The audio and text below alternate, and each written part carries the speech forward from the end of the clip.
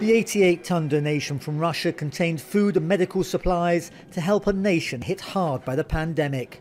Cuba has seen its tourist industry collapse.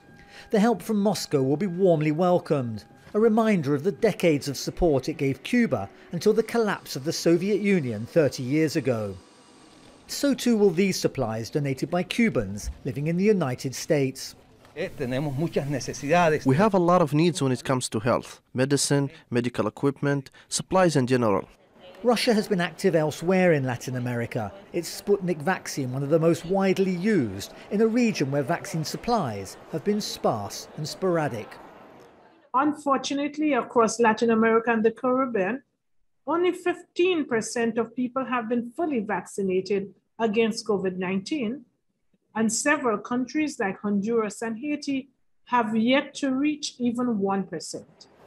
To help rectify that imbalance, Russia is also authorising the production of its vaccines in countries like Argentina, while Chile has signed a deal with the Chinese company Sinovac to make their product in the northern city of Antofagasta.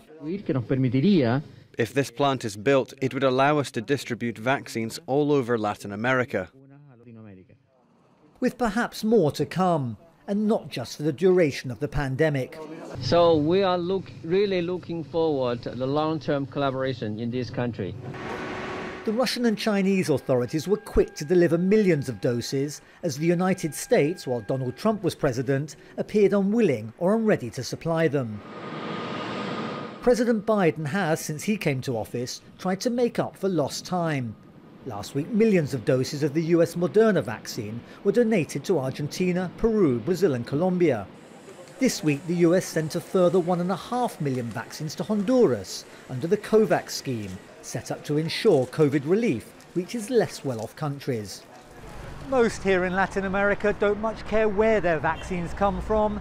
They just want a safe, effective jab and an end to the COVID-19 nightmare. However, Russia, China and the United States are all aware that in a region in which they've all long courted influence, many will remember who was there when they needed help. Daniel Schweimler, Al Jazeera, Buenos Aires.